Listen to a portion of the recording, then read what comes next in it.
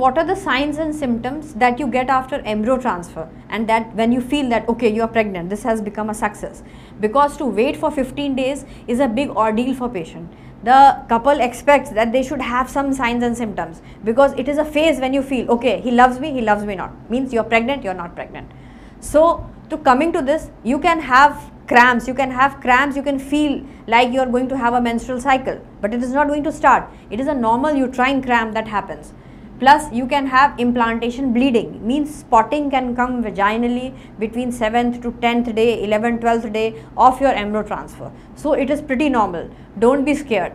You can have excess of gastritis, gas formation, what the patient says, they keep on belching, or you can have increased frequency of micturition. So these can be dubious also, means you can have an infection also, or it is normal also because of the pregnancy. So any signs and symptoms you are having, you should definitely contact your fertility team who has done your embryo transfer.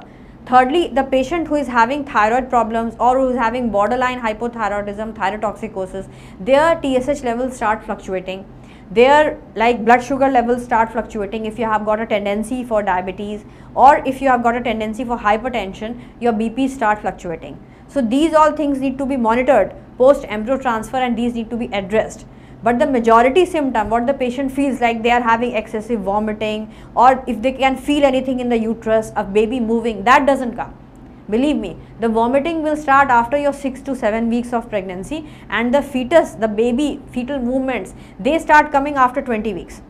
So wait and watch. It is not a miracle that it is going to happen immediately and you are going to feel the perception. The initial thing that we address and that we monitor are, these are some of the signs and symptoms, plus we do a beta HCG and we parallelly do a ultrasound, so that we can monitor that how many sacs are there, how the pregnancy is progressing. So these are only the tools that we can do and practice after your embryo transfer. We care about you.